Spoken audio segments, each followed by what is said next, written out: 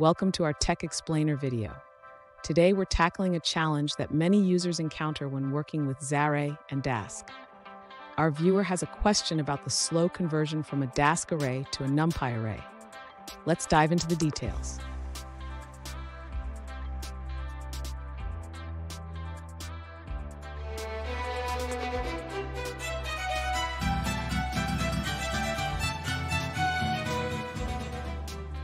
Welcome back to another technical video. Today we're going to be going through your question, answering it, and hopefully getting you to that solution.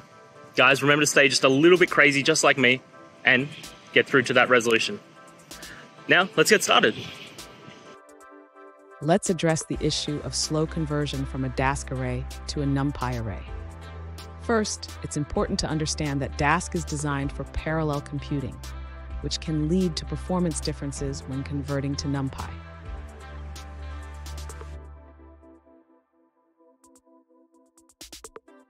When you slice your data using the .cell method, Dask creates a task graph for the computation.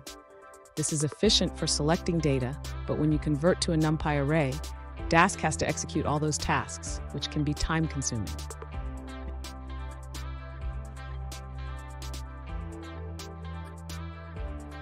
To improve performance, consider adjusting the chunk size of your Dask array. Smaller chunks can lead to faster computations, as they allow Dask to process data in smaller, more manageable pieces.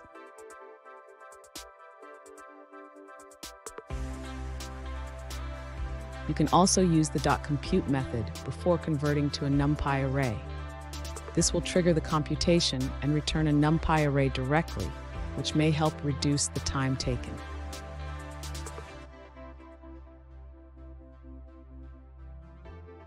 Finally, ensure that your Dask array is not too large for your available memory.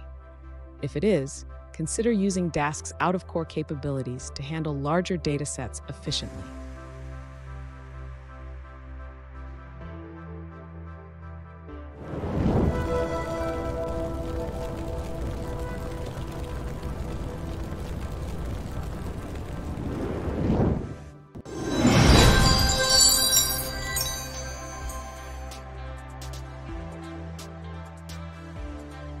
Let's now look at a user-suggested answer.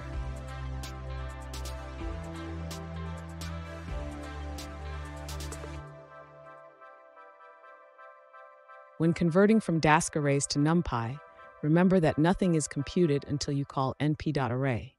Before that, only an abstract computation graph is created.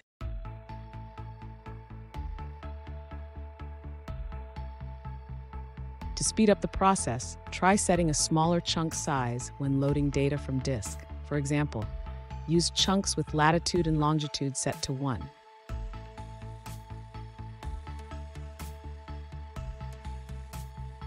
Dask is designed to optimize indexing, but there have been some recent issues. Check out the GitHub discussion for more details.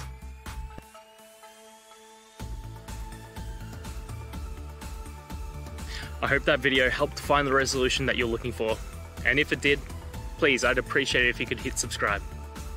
Until the next time that you need more technical help, I hope you have a great one. See ya.